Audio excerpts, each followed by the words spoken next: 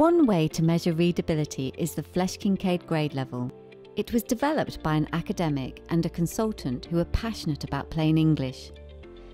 Their test uses a formula that includes two aspects of readability: sentence length and word length. In this case, this means the number of syllables in a word. When text is fed into the formula, it provides the required reading ability by education level. Australian newspapers are in the grade 8 to 12 level range. UK government web communications are between grade level 4 and 9. In our communications, we are aiming for grade level 9 to encourage the use of plain language. Most of the time, this allows us to communicate with diverse audiences, including people that may have English as a second language, or people who may be encountering a subject for the first time.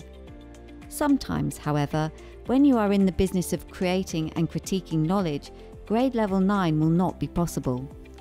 For example, discipline-specific language may include words with many syllables that cannot be substituted, words like Renaissance or biotechnology. These will increase the reading level, but aiming for Flesch-Kincaid grade level 9 will still help you weed out language that is unnecessarily complex. The Flesch-Kincaid formula is built into Microsoft Word. However, Microsoft Word does not show you how to increase the readability of your text. For this, you can turn to free tools such as the Hemingway editor, which highlights where you may have used the passive voice, unnecessary words, and complex sentences. Hemingway helps you write clearer, plainer language. It's fun, and by bringing in an element of objectivity, it makes it easier to collaborate on writing projects. Using plain language in our research communication benefits us in many ways. It helps those outside of the university to connect with us, and us with them. It helps one discipline talk to another.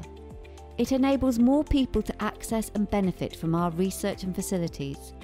In short, it assists in our historic mission to generate and disperse knowledge for the betterment of humankind, or should I say, it allows us to create and share knowledge to help people.